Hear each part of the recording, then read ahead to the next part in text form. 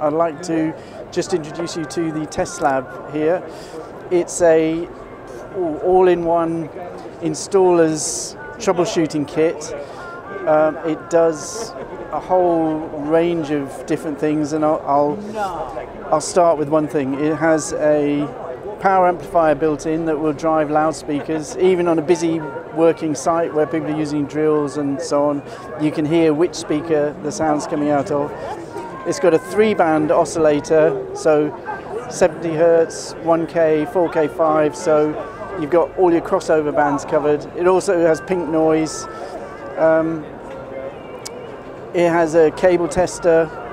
You can send signal out, and it has meters for the output signal and meters for the input signal, so you can see exactly what you've got. So if I connect the output to the input, you can see you've got the same level. So if you're trying to find out whether a unit is attenuating or not attenuating, or even giving you any signal, you can do that. It's got a built-in speaker, so you can hear what's coming through. It does cable testing, so you can test XLR, phono, jack, speak-on, and you can also test 4-pole speak-ons with the indicators have a different brightness when it's 2+, 2-. The cable tester also has a remote, so if you're on a multi-core, you can have this unit at one end, have this at the other end, and your colleague in seconds can tell whether there's all the conductors connected or not. So it's also got lights, so it's got red lights, working lights, so you can solder. If you're in a situation where you want to retain your night vision, it's got white lights. It's also got a flashlight on the front, and you can have the flashlight and the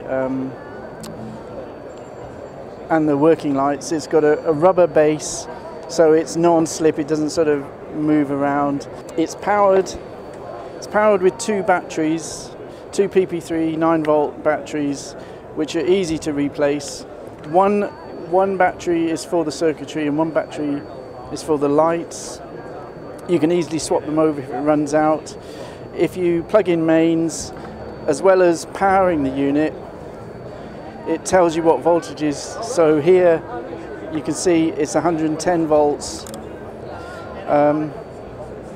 In the UK it would come up at 240, and when you're on battery the red light comes up.